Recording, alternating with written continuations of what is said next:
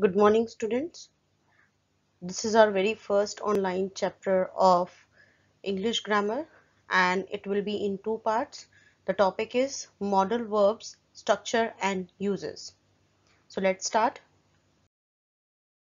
So first of all, we look what are modals. As we have done earlier also, like you must have studied these words in between sentences: will, would, shall, should, may, might, must, ought to, need, used to, can, could, dare, and these all are called modal auxiliary verb. They also work as verbs, like you can say helping verbs, but they are different kind of helping verbs, and they are always followed by principal verb in always first form. It doesn't take any s or es, any ed, any second form, any third form. So why they are special? Together with the principal verb, they express the mode of the action or mood of the action denoted by the verb, because these helping verb, these modals helps verb in expressing certain special moods, like they expresses such ideas as ability, probability, command, duty, permission, etc. Modal auxiliary verbs provide additional information about the verb that follows. Each modal verb can have more than one meaning, which depends on the context of the sentence or question. You can go now. In this, what meaning we have? We have the sense of permission, and I can play the guitar. It shows ability. The sentence structure. What will be the sentence structure while using modal verbs? So structure with a modal verb. A modal verb is followed by another verb. We always have two verbs, like one is modal verb and another one is main verb, and that too in always first form, means basic form. We won't use any s or es or any ed or any en, means we won't use first form with s or es, second form or third form. Now see the structure. What will be the structure? Subject plus modal verb, then verb's first form, then object. Look at the example here. I can speak English. I can and speak is the very verb first form. Speak English, not like that. I can to speak English. That will be wrong. He can speak Spanish. He can speaks. If we are going to add s here, that will be wrong. She can speak Spanish, not she cans. That also be very wrong. Now we'll look upon the next structure, that is negative structure, and the structure is here: subject, modal, not, verb first form, then object. Okay, so look at the example here. We must not walk on the grass. Must is modal. We'll always use not just after the modal, and we'll use not between the modal and main verb. He cannot speak Arabic. He cannot speak Arabic. We can also write it like can't, shouldn't, or wouldn't.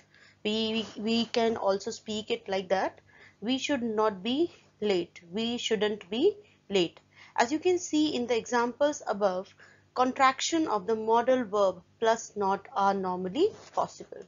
The negative of can is can't, and the contraction is can't. Okay, so now the structure in interrogative question, modal verb in questions. So what will be the structure then here will be modal, subject plus verb first form plus object, and at last what should be there? There should be interrogative mark. So may I help you? May is modal, I is subject, then verb, then object, and then mark of interrogation. Can I have another piece of cake, please? Would you like to come with us? So we have seen or noticed, we have learned that in interrogative form we always use these models at very first in the starting. Now we'll start learning particular models and their uses. So we are going to start with the uses of will. So as we know that shall and will, they are the helping verb of future tense, and we also know that shall is always used with the first person, means with I or we, and will is always used with the second person and third person. So this is our very first point.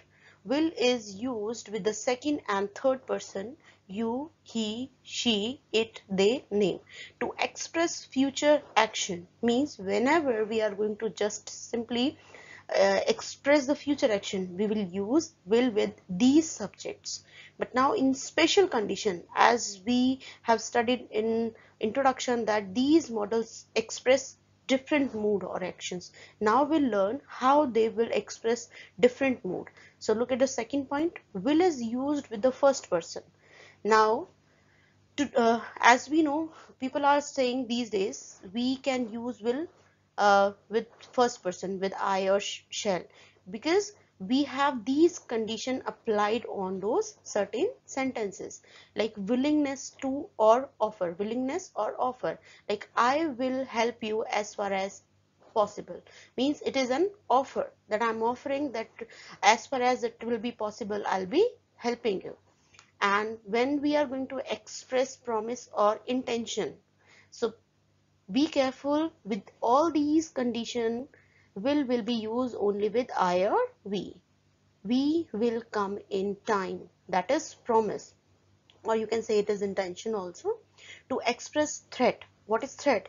I will beat you in black and blue. I means I'm going to beat you very bitterly. To express determination, I won't let you down. It's like it is a determination. I won't let you down. I'll be successful in whatever task I'll be given. But here you have to see or note down, in interrogative sentence, will is used with the second and third person. Means in interrogative sentence we won't use will with I or we. Look at the example. Will you open the window, please? Note here where discipline is a must, means wherever we are going to talk about discipline, we are going to use will there. Just like you must have heard many times, students will submit their homework on time, officers will appear properly dressed in public places. So these are the conditions where we are going to use will. Now we will learn the uses of shall. As we have studied, will is the past form, will is the helping verb of future tense, like shall is also the helping verb of future tense, and it is always used with I or we, and in which condition? To express the future action. Just like you can see the example here, we shall leave for Delhi tomorrow. It's just a simple future action. But what are the special condition? We are going to use shall with these subjects like you, he, she, it, name, and they, to express command. Whenever we are going to express a command, we are going to use shall with all those subjects. You shall do it, it's a command. To express threat, you shall be punished for, she shall be punished for her mistakes, it's a threat. Or whenever we are going to show a promise, you shall get leave today, it's a promise. But again, in interrogative sentence, shall is used with the first person to express an offer or suggestion, as shall I shut this window? You can say it is an offer. Shall I post this letter for you? It's an offer. With the third person, shall shows command or wish of the person addressed as shall he carry your luggage. So these were the uses of shall.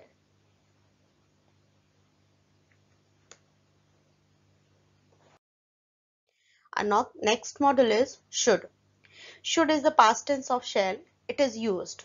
Here are the conditions where we will use should to denote in indirect speech the past tense of shall. I said that I should go. So you can easily recognize indirect speech whenever we will have said, that, and another clause. Second point is to express moral duty or advice. We always use should with moral duties and to express advice. We should respect our elders. We should obey our teachers. We should help poor. Next is to express purpose. We worked hard so that we should pass the examination. What is the working too hard? Is to pass the examination. Next is to express probability. Should they play well, they will win. It's a probability. Now the last one is to show assumption. He should have come by now. It's a assumption. Next is would. Would is the past tense of will. It is used. Here are the conditions where we are going to use would to denote the past tense of will or shall in indirect speech. She said that she would go to Jaipur. She said that he would look into the matter. As we can see that said is there. Said is the past form, and whenever we have said, we always change inside verb of reported speech into past. So we have changed will into would. To express a habitual activity in the past, he would go for swim in the sea. Next is to make a polite request. These are the most used condition of would. To polite request, would you like to take a cup of tea? Next is to express a wish. Would that I were a king. It's totally a wish, completely a wish. To express preference, I would like to ask you something. And we can also recognize where is we are talking about preferences when we will have like word in the sentence. To express an unreal condition. So these are conditional sentences. So here we will have one if clause and another one is main clause. So in main clause we will use would if the if condition is in past. If I were the principal of my school, I would give 2 periods of games daily. So students, these were the 4 models along with the introduction. We'll continue in part 2 with the rest of models.